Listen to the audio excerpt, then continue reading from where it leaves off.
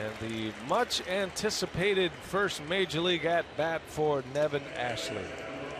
Well, what a moment this is for him, for his family.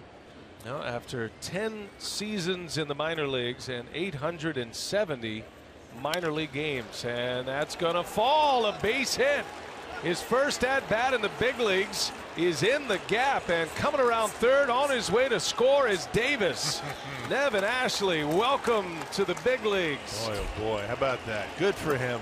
It's an RBI double, and the Brewers lead 2-0. I guarantee he doesn't remember his feet hitting the ground at all in that at bat, running into second base. First major league at bat, hits a double, drives in a run.